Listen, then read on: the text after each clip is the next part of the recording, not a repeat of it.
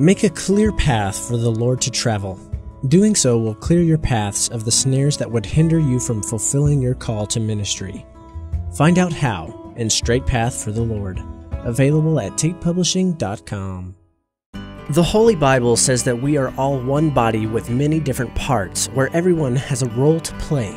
Understand how God functions in meticulous order in Tenfold Ministry. Available at tatepublishing.com. Now, the thing you need to understand about Job is Job had contradictions in his life. He had things in his life. He had fear. He had pride in his life that kept him from having the most pure relationship with God. You don't believe me? I'll prove it in the scripture. Put the scripture up. Job 3, verse 25 and 26. For what I fear comes upon me, and what I dread befalls me.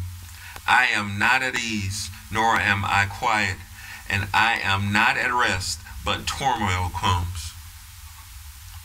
Now you see the key word in that line of scripture was fear. All my fears. Guess what? He feared that he loved his kid so much. He feared that he would love it. He feared that he would lose him. He feared that he would lose his riches. He feared all these things. He feared all the things that he had taken away from him. Those were fears in his life. And guess what? The scripture I put up before was showing you that God, he loves you so much, he wants to get rid of all the fear out of your life, so you can have a full and open and purposeful relationship with God.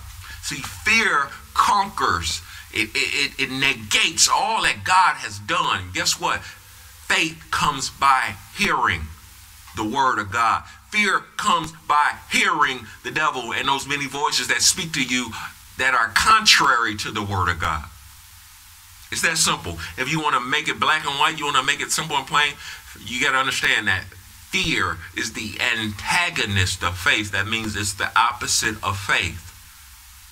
See, you as a person, you can have faith in fear. You can have more faith in, you can believe more in fear than you believe more in God. You can believe more in the world than you believe more in God's kingdom. You can believe more in the devil than you believe in Christ Jesus. You can believe that the devil is better than Jesus. You can believe all these things, and it will actually make you, it will lead you, it will guide you down a path of unbelief.